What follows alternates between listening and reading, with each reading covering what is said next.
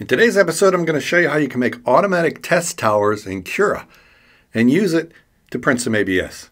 On today's Filament Friday. Filament Friday is brought to you by the generous donations of these Patreon supporters. This video is also sponsored by Creality3Dofficial.com by ComGrow. I've been experimenting with Cura version 5.2.1 and I noticed that in Marketplace there's a relatively new plugin. It's called Auto Towers Generator by Brad Karchner. It allows you to automatically make test towers like for retraction or temperature, and it generates the G-code for you. You can visit his website for more detail. To install it, just click on the Install button, read through the agreement, click Accept, and then you have to restart Cura. So I restarted it, and now up here in Extensions you can see Auto Towers. And there's all different towers that you can choose from, including a custom version for each one. But in order to use the custom version, you need OpenSCAD installed on your machine, which I don't have. I want to try a temperature tower for ABS because I've got some ABS filament that I want to try out.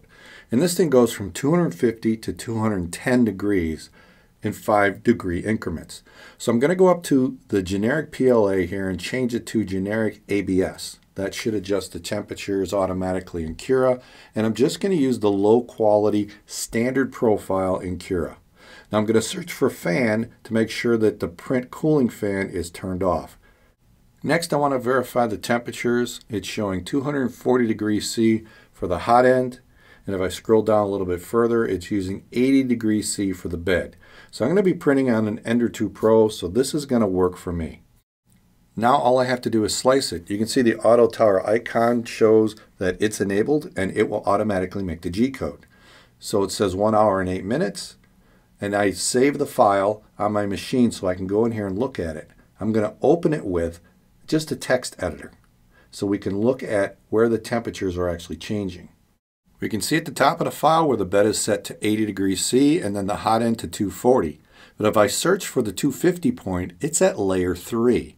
So this was automatically generated by this plugin app. And if I look for 245, that's at layer 32. And if I search for 240, which I'm not going to show you, that actually shows up at layer 61. So let's look at this in preview mode to see where those layers are. If I scroll down to layer 3, we'll see that layer 3 is right at the top of the base of this tower. So that's nice.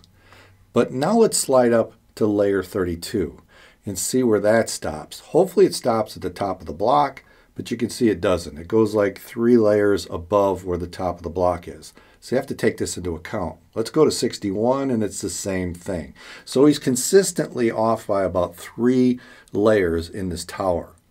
And when I printed, I didn't use any glue or adhesive, and this thing curled up and popped off.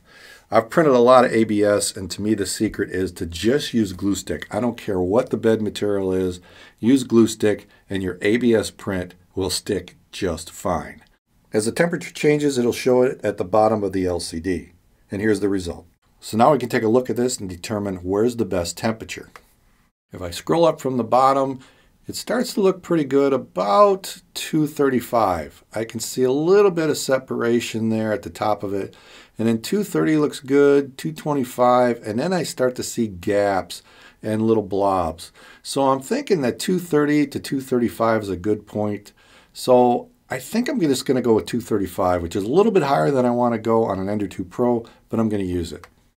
To get that glue off, a cloth with some warm water will take it right off and clean your bed. It's not a problem. You can wipe the bottom of the print as well.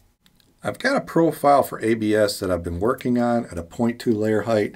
So I'm going to go in here and adjust it to the 235, as I've already done, and the 80 degree on the bed. So I'm going to stick with what the tower had. And I'm going to come down here and make sure that the print cooling fan is off. The rest of the settings are very similar to my normal profiles. A fresh set of glue on the bed, and then we'll print a simple CHEP cube and see if this thing curls up at all, and also how well it looks.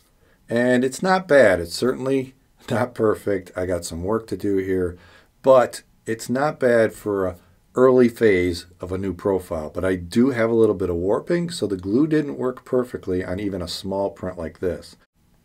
It's recommended to use a heated enclosure when printing ABS. I do have this Creality one, which really just relies on trapping the heat coming off the bed.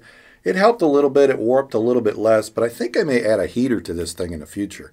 So here's the one on the left without the enclosure, here's the one on the right with the enclosure. They're about the same other than a little less warpage on the right one. Creality3dofficial.com by ComGrow has the full lineup of Creality machines, including filament, and you can even buy in bulk and build your print farm right from Creality3dofficial.com. Best of all, they got one of my favorite little printers, the Ender 2 Pro, on sale for $139 in stock. So get one now before they're gone. So I clearly have some work to do to improve this ABS profile, but I will link to it in the description below if you want to try it out. But I love that I can make these quick towers, all different types, just with that plug-in. That's a great feature. If you like what I'm doing here, maybe check out some of the other videos popping up here. If you want to help support the channel, Patreon is one way. And if nothing else, click on that Filament Friday logo and subscribe. I'll see you next time right here at Filament Friday.